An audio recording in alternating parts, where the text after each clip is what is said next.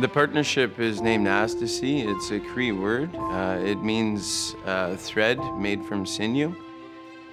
Very small and thin, but it provides a lot of strength. Working together collaboratively as a team. Yeah, unified, like holds things really tightly together. And creating that strong bond between all 8 communities. Though we all walk our own path, we find that our culture is sewn and woven together. Sinew is strong. So we like to think that we are like that thread. We formed the Astisiy Partnership, which brings together 3 First Nations and 5 Métis communities. It's one of the first deals that we have made with all the Aboriginal parties involved on it. Take part ownership of a pipeline. The joint venture will own 15% in the pipelines that connect the Fort Hills project to the East Tank Farm, and is really the lifeline from Fort Hills to be able to access the market. This is around ownership of the asset. So what this brings is a shift in the paradigm in and around Indigenous involvement in major energy projects. It gives us an opportunity to build a relationship and build and expand on the oil sands. Well, it's historic because it's actually not been done before. Just the magnitude of getting all of these people together, it was a lot of work. These deals take an enormous amount of time of listening and understanding and trying to figure out how we can move forward in a cooperative way. But this is a deal with all the Aboriginals in this land.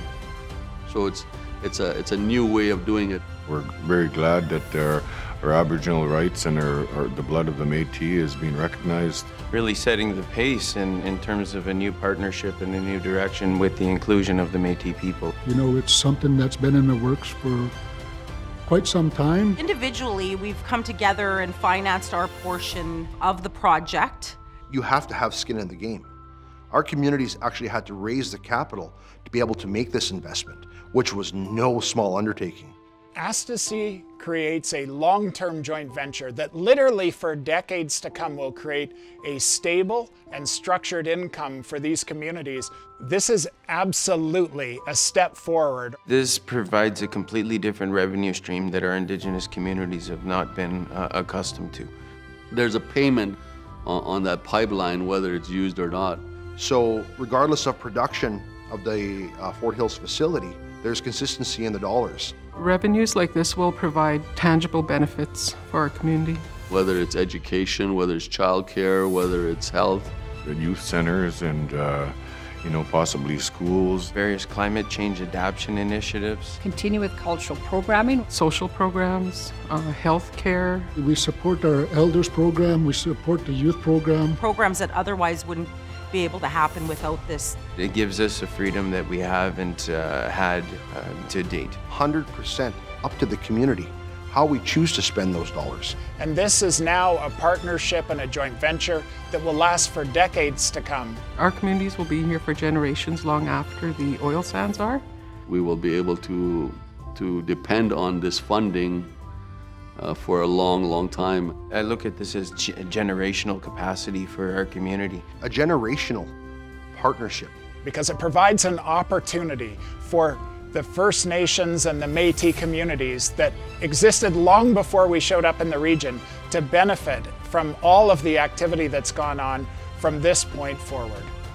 At the table, we're owners of a pipeline, so we have just as much to say as anybody else there. What it brings is a true opportunity, not just from an equity ownership perspective, but a sustainable perspective. To be on the forefront of responsible development and to be included into decision-making and outcomes of the projects that happen. And that's something that has never really happened up until now.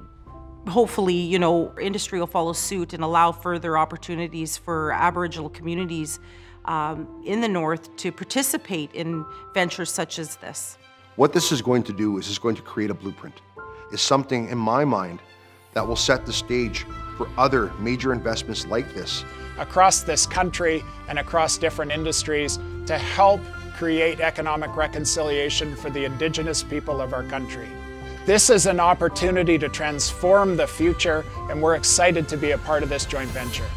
The sky's the limit in terms of where we can go. That's something that we couldn't say a year ago.